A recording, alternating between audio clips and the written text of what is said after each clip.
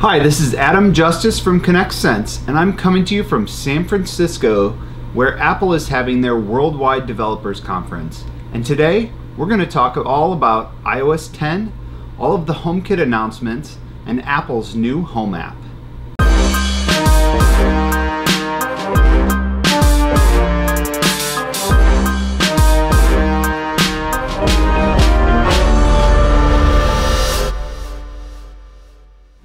So there was some really exciting news Monday when in Apple's keynote they covered HomeKit for the first time since it was announced 2 years ago.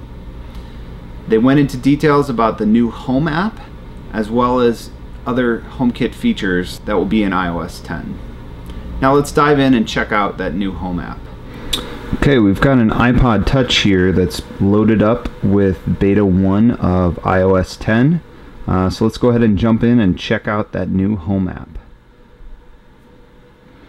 So you can see immediately here on the Home app, there's a home screen which shows you what's currently going on with your devices up here, as well as some favorite scenes and favorite devices. So any accessories that you add, you have the option to add that as a favorite or not. And so you can see all the accessories that we have loaded up in here. You can control these favorite accessories. So here's one of our outlets right here, which you can turn on and off. Pretty cool. Either by tapping or using that cool switch thing. Or you can also run scenes from here. So if I click on I'm leaving or I'm home, and that's changing all our devices at once.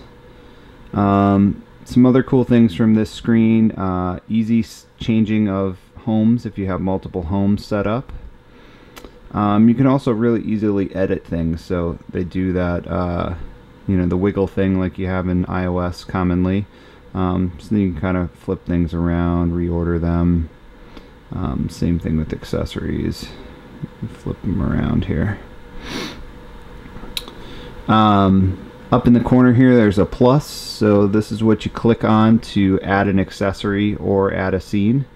Some really easy scene creation here. So I already did all the suggestions, but sometimes there's suggested scenes here. We can make a custom one. We'll just call it test.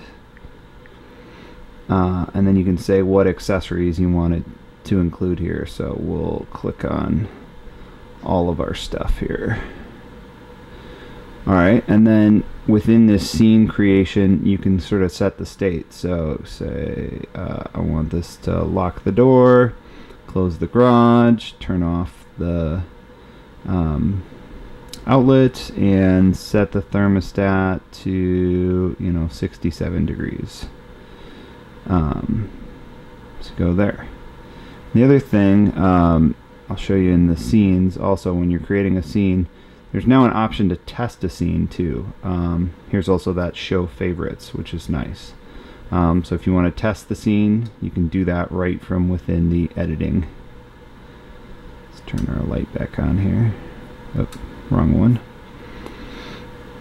Cool, so that's the home screen within the Home app.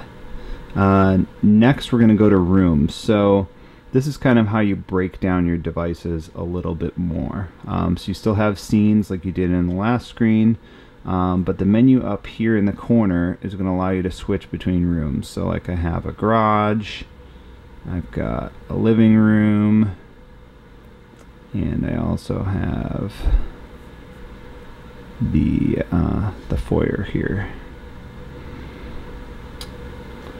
And plus in this mode allows you to add an accessory or a scene as well. Rooms can be edited from in here, so room settings, so that's where you can kind of add more rooms and kind of things like that. And then lastly, we've got a tab here for automation. Not a lot here. Like I said, this is beta 1. So I assume something coming here down the line, you know, rules and automation. But there is a little interesting fact in here. They talk about the Apple TV being essentially a gateway when you're away from home.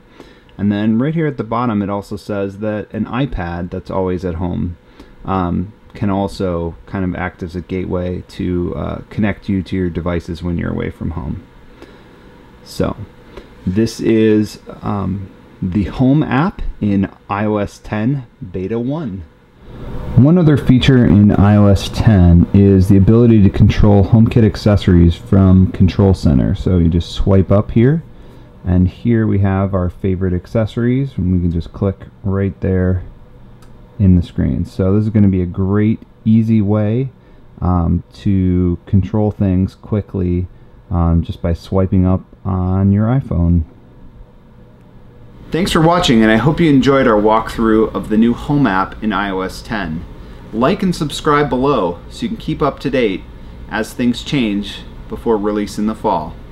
And hit me up in the comments. What do you think about the new announcement and everything that was in the keynote about HomeKit?